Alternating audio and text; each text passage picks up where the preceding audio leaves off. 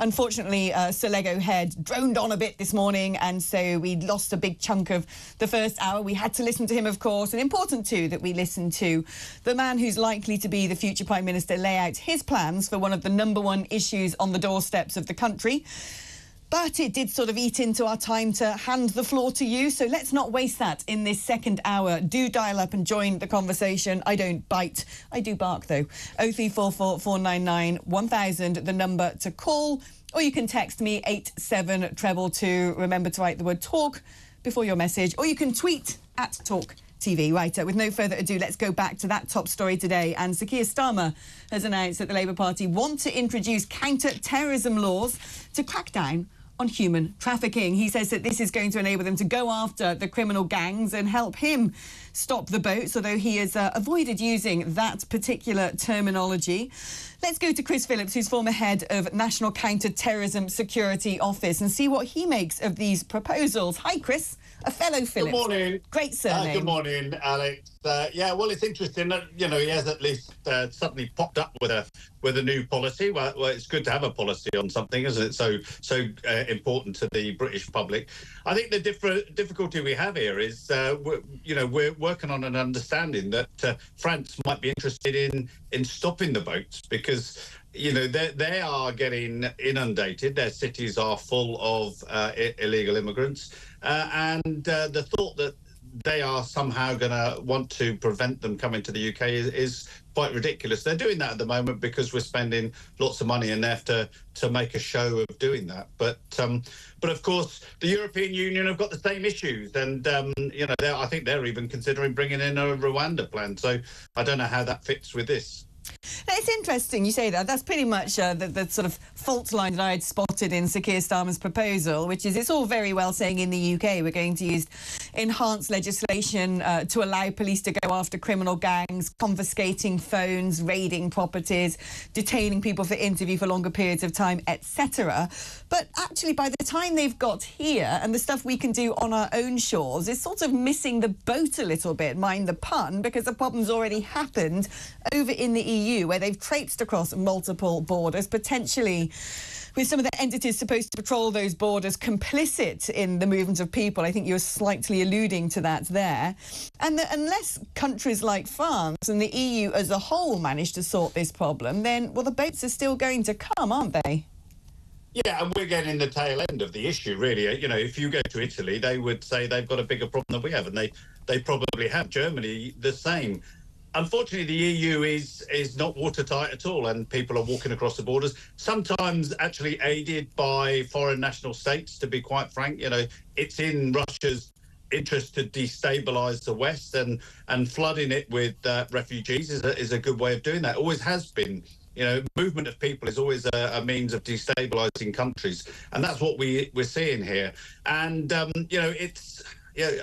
don't think anyone wants to spend all this money in Rwanda, but you have to have a deterrent, and I don't see these ideas that have come out today as being much of a deterrent. The fact that you're going to be shipped off to Africa may be that will work. We don't know yet. Let's give it a go and see.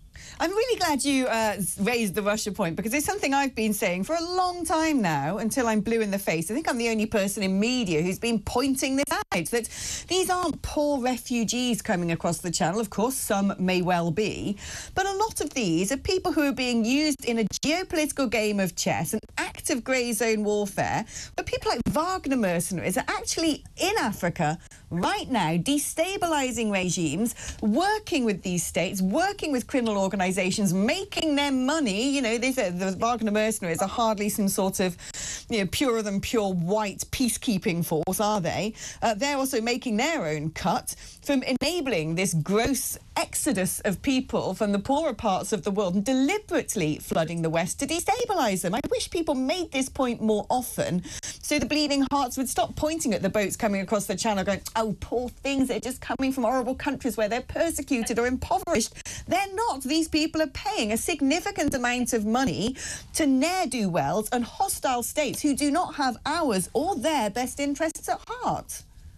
Yeah, and this is not a new problem either. I mean, if you look back, we're talking about boats now. Do you remember we were talking about Calais and people jumping on The truckers just couldn't get across the channel without people trying to jump onto their trucks. And they've kind of stymied that a little bit, but, they've moved on to these boats. And I think, it's not in France's interest to stop people leaving their country, is it? Let's be quite honest. It's in their interest to stop people coming in.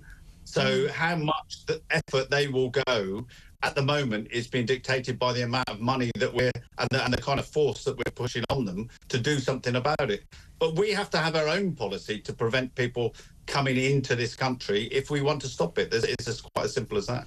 Now, as we know, this is sort of feeding into the ill will of hostile states, criminal gangs, potentially terrorist organisations, cartels and the lot of it. And we don't really have any sense of who is crossing the channel and whether they also have ill intent towards us or not. Do you think it's about time that the West woke up to what is going on and, frankly, started to use more forceful techniques to stop boats, or is that sort of a stretch too far? No, I think it's not just boats, Alex. It's people coming into Europe. You're quite right. The terrorism threat levels in France are higher, actually, than the UK. There's more concern in France about terrorism, particularly on the run-up to the Olympics. And, we think we've got a lot of people coming into the UK right across Europe.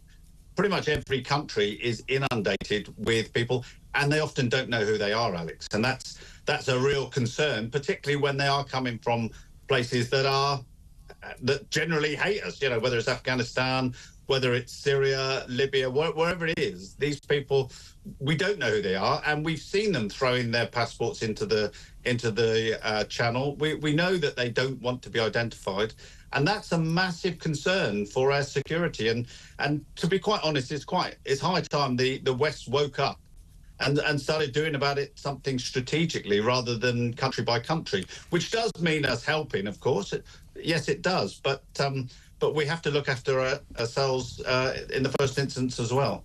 Yeah, I feel sorry for poor Giorgia Meloni, who was very much hell-bent on using the Italian Navy to physically stop those boats reaching Lampedusa, was about to announce that policy, and none other than Ursula von der Leyen flew down to Lampedusa and probably said behind closed doors, well, all those structural funds you get, Italy, or all that debt you're having to pay back after the Eurozone crisis, we could make your life very difficult and crash your economy if you don't do as we say. And all of a sudden, Meloni had to drop her plan of actually using the Italian Navy to physically stop those boats.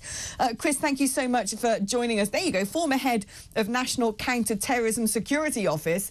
If anybody should be listened to, it's him saying, well, OK, maybe this legislation goes some way. It's not really going to have the full desired effect. And also, the West has got to wake up. These people aren't poor migrants coming over, escaping poverty, escaping persecution. Indeed, some might be. But they are pawns in a far bigger game being used as an act of grey zone warfare by hostile states, and the West at large have to wake up and realise this and not have such porous borders, because it actually presents a very real and significant threat to our security.